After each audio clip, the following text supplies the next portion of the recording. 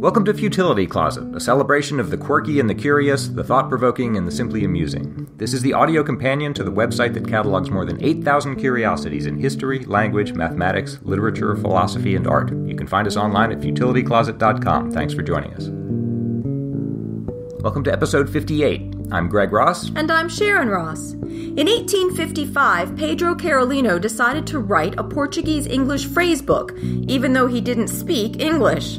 The result is a language guide full of phrases like, burn the politeness, and he has a good beak. In today's show, we'll sample some of Carolino's hilariously fractured attempts at English. We'll also hear Hamlet's to be or not to be rendered in jargon, and puzzle over why a man places an ad before robbing a bank. This podcast is brought to you by our phenomenal patrons. If you like Futility Closet and want to help support the show, check out our Patreon campaign at patreon.com/futilitycloset, or look for the link in our show notes. Thanks so much to everyone who has been supporting Futility Closet. You are the reason we can keep on making this show. English as she is spoke. That's the common name given to a famously terrible Portuguese-English phrasebook published in the middle of the 19th century by one Pedro Carolino. We don't know anything really about Pedro Carolino except his heart was in the right place. What he was trying to do was publish a phrasebook for people who spoke Portuguese but not English. So we have those today. If you live, say, in the United States and want to travel to Germany and don't speak German, you can buy a phrasebook that just contains little selections of German phrases and dialogues and things that you might find useful to have with you as you make your way through the German-speaking world. It's by no means trying to teach you the whole proper German language. It's just giving you sort of a little toolkit of common like the expressions. phrases you might most need if you were traveling. Yeah, which is useful, which is great. It's wonderful that Pedro Carolino wanted to do this for people. The problem is that he wanted to make a phrasebook from Portuguese to English, and apparently he spoke no English at all. So the way he went about it, it appears, no one's certain, it looks like what he did was he got an existing phrasebook that translated Portuguese to French. So if you're going to travel from Portugal to France and wanted to just get through France, this would give you French phrases that you could use. So far, so good. That works fine. But then he needed to translate those French phrases into English, and he apparently just did that mechanically with a French to English dictionary without understanding the substance of anything that he was doing and just sort of trusting that what came out the end would be proper English, which of course it's not. You can't just do that. It does horrible violence to the language. But he published this thing anyway. Apparently he never checked it with an actual English speaker and just, put it out there for people to use. It appeared in Paris at first in 1855, and I don't think anyone ever took it seriously because it was recognized immediately as sort of this masterpiece of unintentional humor. Because what it is just a disastrously awful phrasebook of taking proper Portuguese phrases and translating them into dreadful, terrible English. And it's hilarious. So it was picked up quite quickly in the English-speaking world. It was published in London in 1883 and given the title English as She Spoke. And someone sent a copy to Mark Twain, who immediately fell in love with it, and they published an American edition in Boston that appeared in Boston also in 1883, and Twain wrote an introduction to it. You kind of feel bad coming down too hard on this because Carolino's intentions were great. He was just trying to help people.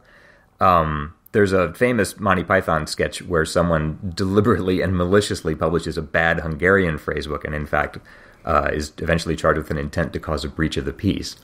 So this is nothing like that. He was trying to help people, but it's still unintentionally hilarious. In the introduction to the 1883 American edition, Mark Twain wrote, "Many persons have believed that this book's miraculous stupidities were studied and disingenuous, but no one can read the volume carefully through and keep that opinion. It was written in serious good faith and deep earnestness by an honest and upright idiot who believed he knew something of the English language and could impart his knowledge to others.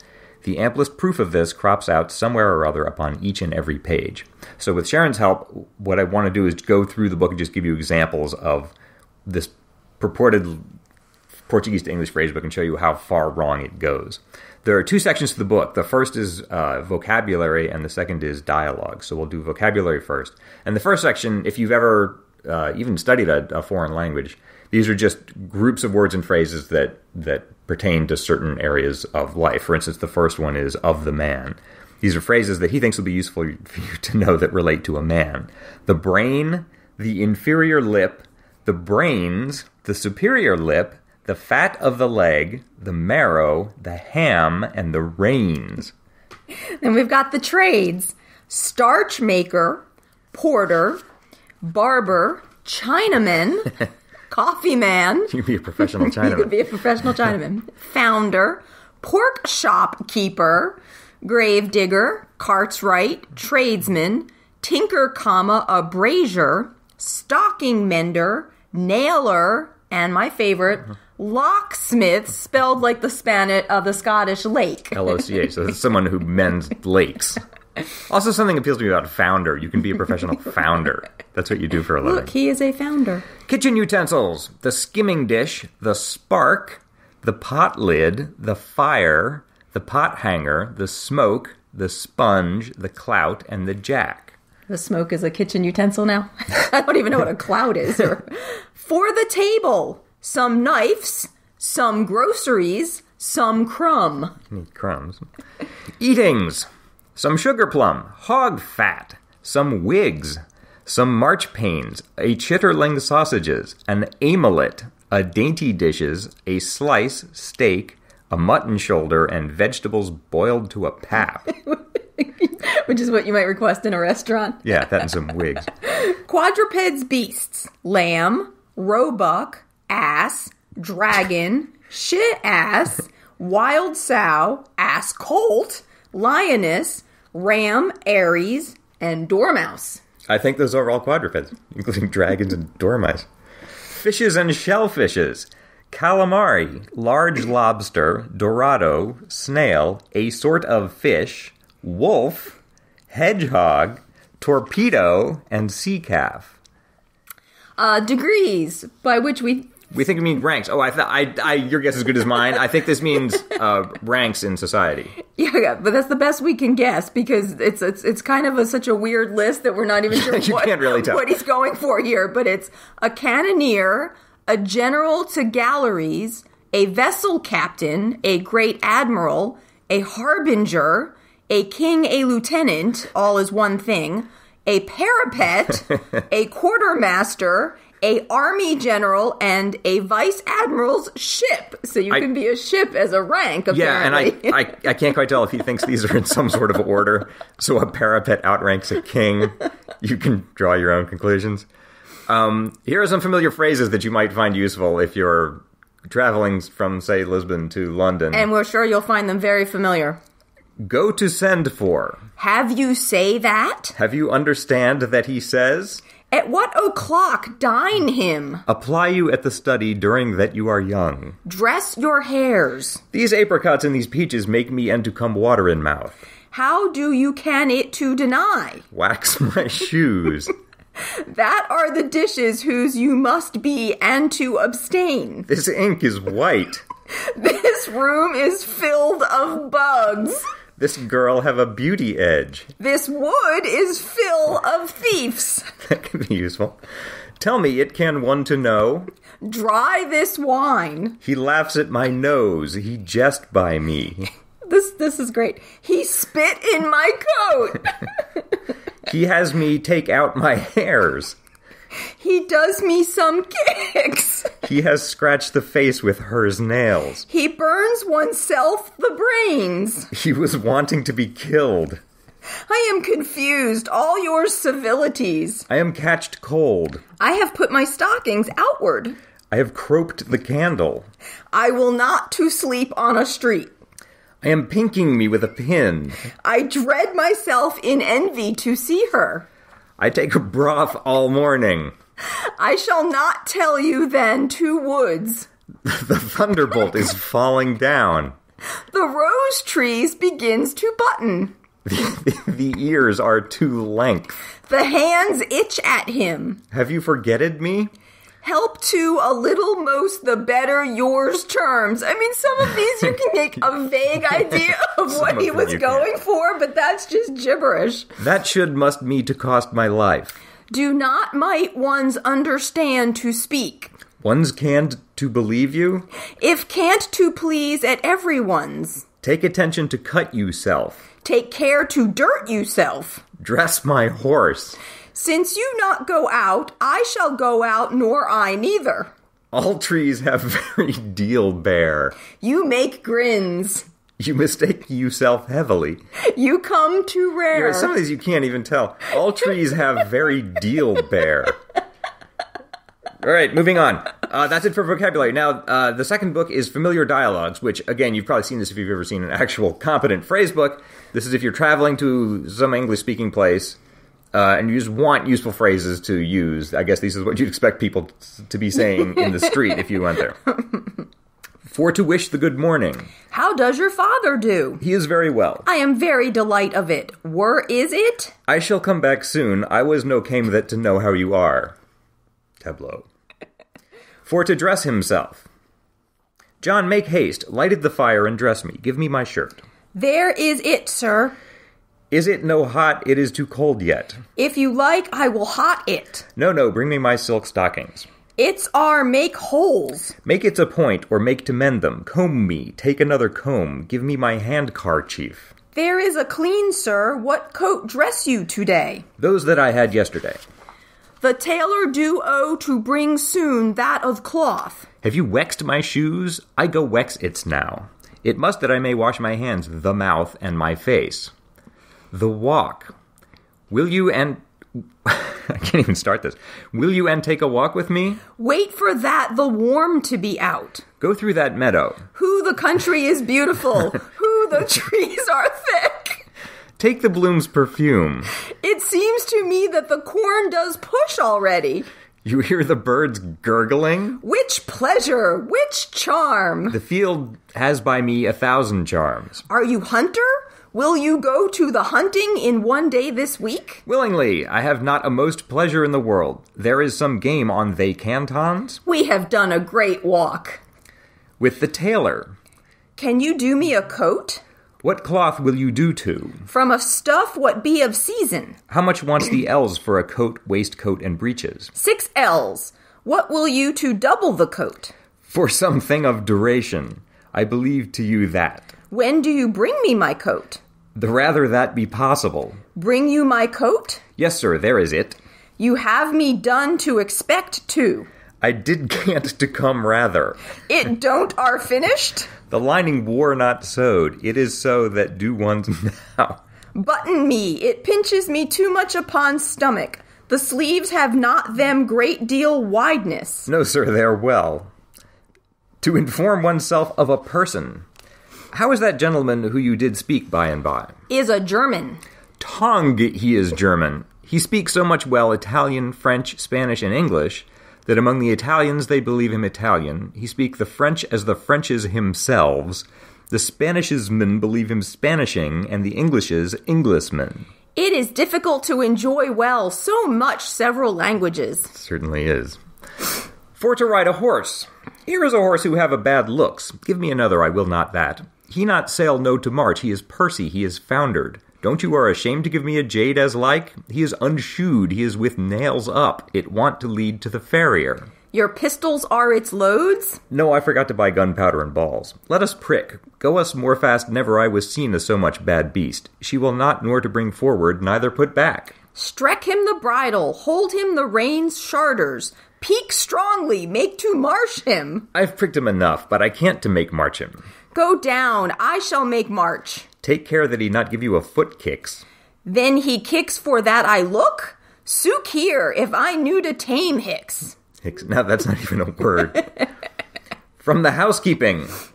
I don't know more what I won't with they servants. I tell the same. It is not more some good servants. Anyone take care to sweep, neither to make fire at what I may be up.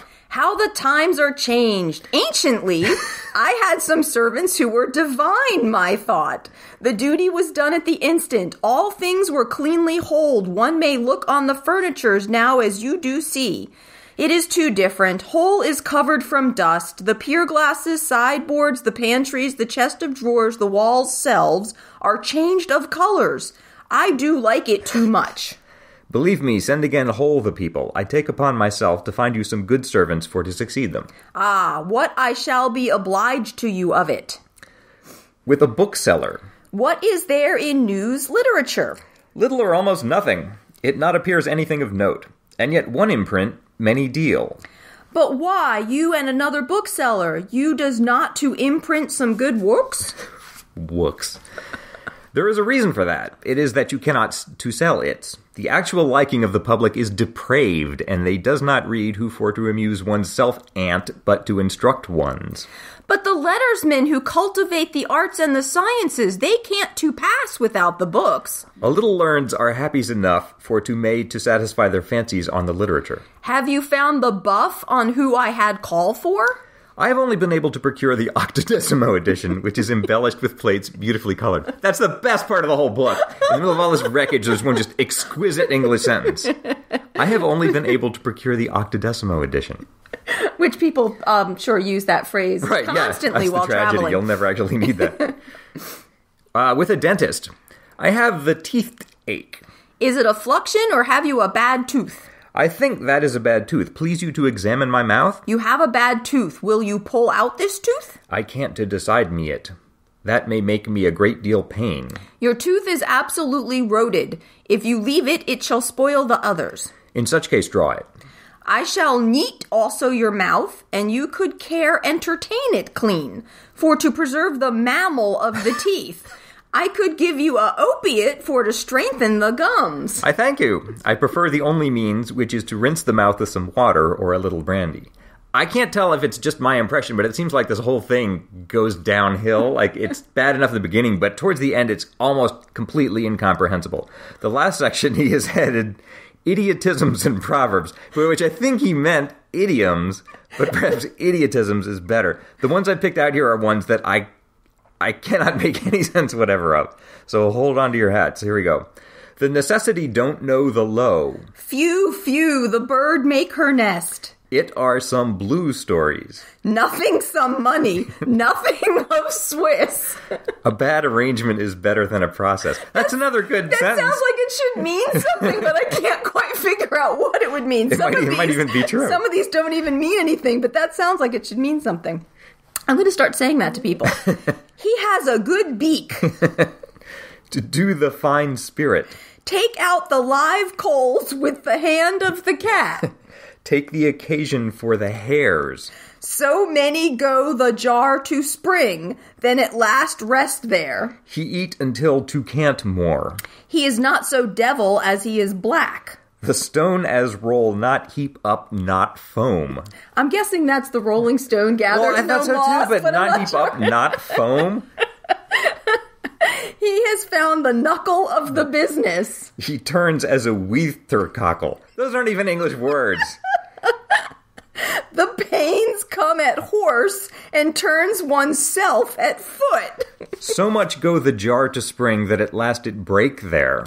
Friendship of a child is water into a basket. That might be true. I don't know. Burn the politeness. And this is my favorite one. To crunch the marmoset. So we'll leave it there. This whole thing, it's popular. It was even more popular in the 19th century. Mark Twain again wrote, "It is one of the smallest books in the world, but few big books have received such wide attention and been so much pondered by the grave and the learned, and so much discussed and written about by the thoughtful, the thoughtless, the wise, and the foolish. Long notices of it have appeared from time to time in the great English reviews and in erudite and authoritative philological periodicals, and it has been laughed at, danced upon, and tossed in a blanket by nearly every newspaper and magazine in the English-speaking world. Every scribbler almost has had his little fling at it at one time or another.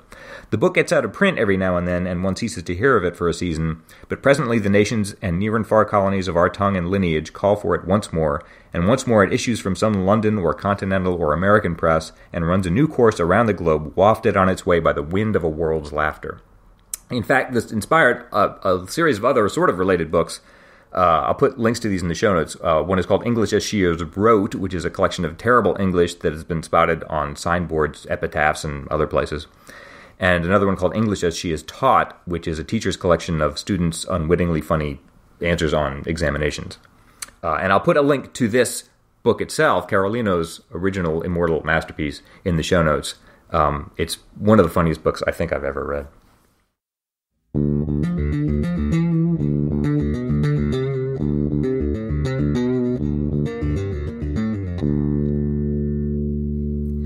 Father's Day is coming up here in the US, and if you're looking for a great gift for Dad, or maybe just something fun for yourself, consider a Futility Closet book. Both books are like a big box of chocolate for your brain. Hundreds of short bites of amusement, quirky oddities, offbeat inventions, amusing quotes, and brain-teasing puzzles. Look for them on Amazon and see why other readers have called them a fascinating compendium of interesting bits of information and fun books that can really be enjoyed by all. This is just a fragment that I like. Sir Arthur Quiller Couch taught English literature at Cambridge 100 years ago, and his book on the art of writing is based on a series of lectures he gave there in 1913 and 1914. In the book, he takes a break at one point from talking about good writing to talking about bad writing, what he calls jargon, which is basically mushy, formless, really wordy language that he found in a lot of the journalism and politics of his day, and sadly is still with us today. He says jargon has two main vices. It uses circumlocution rather than what he calls short, straight speech. And he says it habitually chooses vague, woolly, abstract nouns rather than concrete ones. For example, in the House of Commons, a member will not say no in answer to a question, but will rather say the answer to the question is in the negative. He hated this, and rightly so. But the way most teachers of writing would try to show how to fix it is come up with a bad example and show you how to improve it. And instead, what Quiller Couch did was take an example of gloriously perfect English, in this case, the to be or not to be soliloquy from Hamlet, and turn it into mush, which I've always liked. So here it is from 1916, Sir Arthur Quiller Couch turning Hamlet's to be or not to be soliloquy into jargon. To be or the contrary, whether the former or the latter be preferable, would seem to admit of some difference of opinion. The answer in the present case being of an affirmative or of a negative character, according as to whether one elects on the one hand to mentally suffer the disfavor of fortune, albeit in an extreme degree, or on the other to boldly envisage adverse conditions in the prospect of eventually bringing them to a conclusion. The condition of sleep is similar to, if not indistinguishable from, that of death, and with the addition of finality, the former might be considered identical with the latter, so that in this connection it might be argued with regard to sleep that, could the addition be effected, a termination would be put to the endurance of a multiplicity of inconveniences, not to mention a number of downright evils incidental to our fallen humanity, and thus a consummation achieved of a most gratifying nature.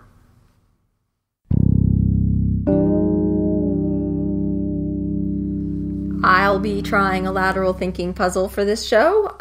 Greg's going to give me some kind of interesting situation, and I'm going to have to puzzle it out, asking only yes or no questions, and he's been acting like this is a really complicated puzzle, so I have to say I'm kind of nervous.